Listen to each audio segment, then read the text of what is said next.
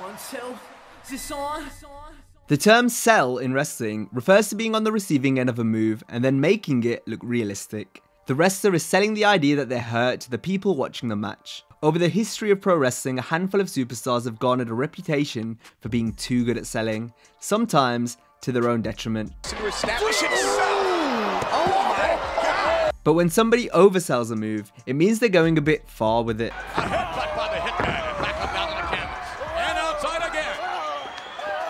Some people like it, some people don't. But there's no denying that it can be downright hilarious. Survivor Series. Keith Lee with a spirit bomb. So in this video, I break down the top 10 oversellers in wrestling history. Takes another shot right to the throat area. And Catching the boot. Cobra strike. Oh, the venom. Oh my God, what a stunner. Special mentions go out to Greg the Hammer Valentine. Headbutt. Valentine. Watch out, atomic drop. And a big right hand. And to set up the hammer headbutt, that'll help him out and down. Whoa. Jerry the King Lawler. King is hoisted over the top. Here we go, yeah, that's it. Another DDT.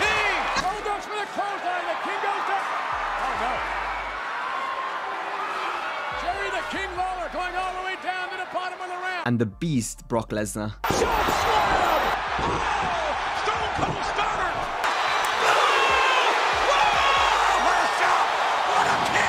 Number 10, Triple H. There is no doubt that Triple H is one of the best inside the squared circle, but he's been known to oversell on a number of occasions. Whether it's his classic turnbuckle bump inspired by Harley Race where he flips outside the ring,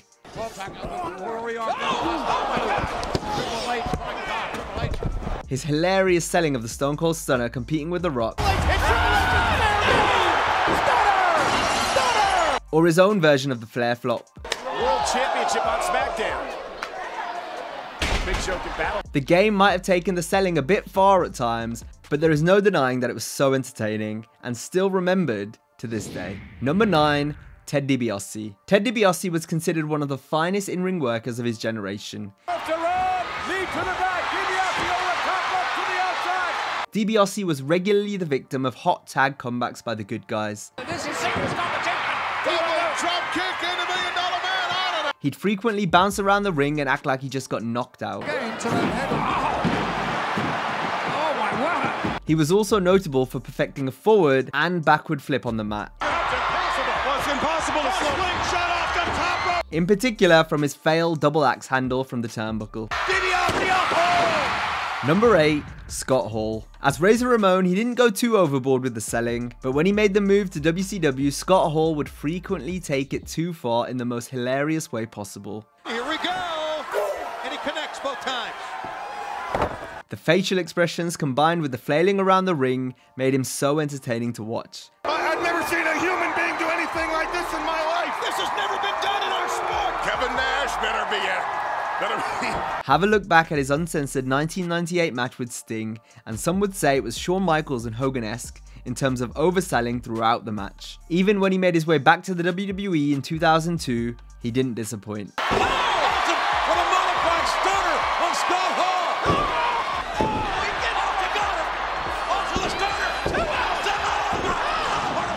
Number 7, Billy Gunn. Billy Gunn used to love bumping around the ring, flipping and flapping like he was in a pinball machine. Some of his most infamous oversells include the unique sell of the Stone Cold Stunner,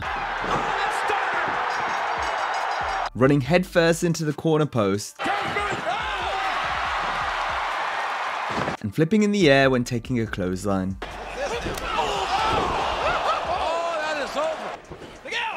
Nobody there for Mr. Ass. Oh, my God. The clothesline from hell. There's no denying that Billy Gunn had some amazing oversells. The Undertaker and Austin.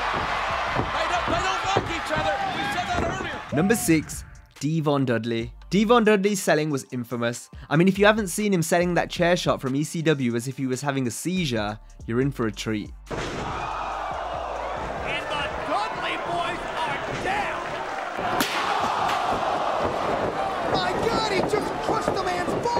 He also mastered the classic leg tremble when getting hit with a high-flying move. Picture perfect 450 splash. Going to the 5-star frog splash and connects. That might have been a 10-star. As well as frequently going into convulsions, which would be called out by the commentators. Twist the fate off the ladder. Devon convulsing in the ring. No! 5-star frog splash. Devon's having convulsions. His overselling was so good that years later, Xavier Woods even imitated him when being hit with a 3D through the table. He's trembling on the table. Now before we go on to the top 5, let's reminisce on some of the true MVPs when it comes to overselling. I'm talking about the referees, managers and announcers who have really perfected the art over the years. Oh no! Hyper hit Bastille! Oh! Michaels just pulled the referee right in front of the hitman. Oh goodness! Went for a springboard off the chair and nailed the official. You got him right square in the face. Both have big matches coming. Oh my! Oh! Oh no! They're taking so much punishment. Wait a minute! What the hell was that for?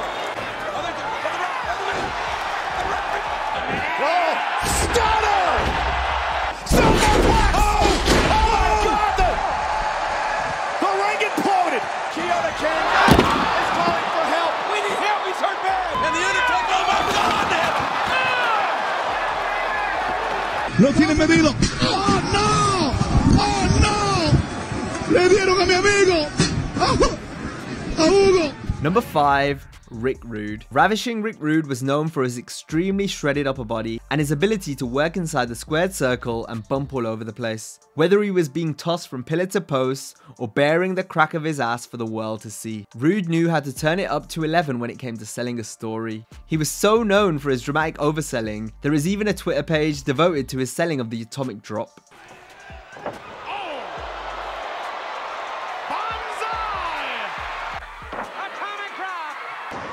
Into the rope, elevation, atomic drop, sending Rude in. Atomic drop. Whoa! And believe me, Jim Ross, you ought to see what that feels like. I'll pass. I'll take your word for it. What a legacy to leave. Number 4, The Rock. WWE fans have shared videos, GIFs, and social media posts of The Rock's classic selling countless times as the years go on. Rock was among the few wrestlers that reached the highest level who cared more about making his opponents look good.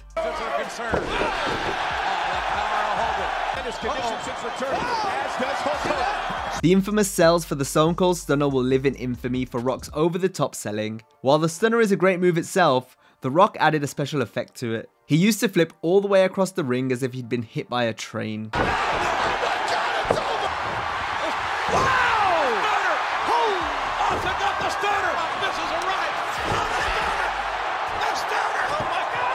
He mentioned that he did this because he and Austin would bet cases of beer on how crazy Rock could get with his sell of the famous Stunner.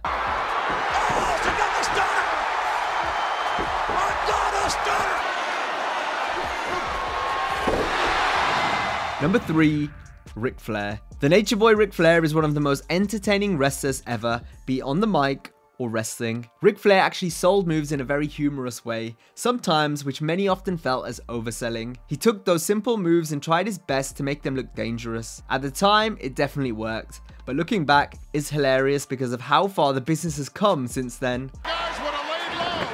Very important here in the Royal Rumble. From a simple chop to the chest, to an Irish whip in the corner, Flair would sell it all. Flair did the turnbuckle spot in nearly every match. What he would do is put his hands on both sides of the middle rope by the turnbuckle, turn his body upside down and then go over the top. He's also infamous for his exaggerated Flair flop. After being on the receiving end of a barrage of strikes from foes, Rick would stumble out of the corner and fall flat on his face in comedic fashion. Had to plan offensively. Eddie Guerrero talked to him before the big review. Oh, the nosedive! The championship matches! Flair goes face first! Where's the respect, JR? Oh no! Rick made a Hall of Fame career out of embellishing the impact of many moves, but it also helped him become loved by millions. Oh my! And Hardy with an enziguri, and the Nature Boy caught in the temple. Oh, Certainly fair play. or Flair play. Hey. Oh no! Oh boy! Oh! Number 2, Shawn Michaels. Shawn Michaels thrived in every area of wrestling when making his name in WWE. Michaels would become known for his selling throughout his career, but like the others in this list, amongst the great selling there were some heavily exaggerated oversells.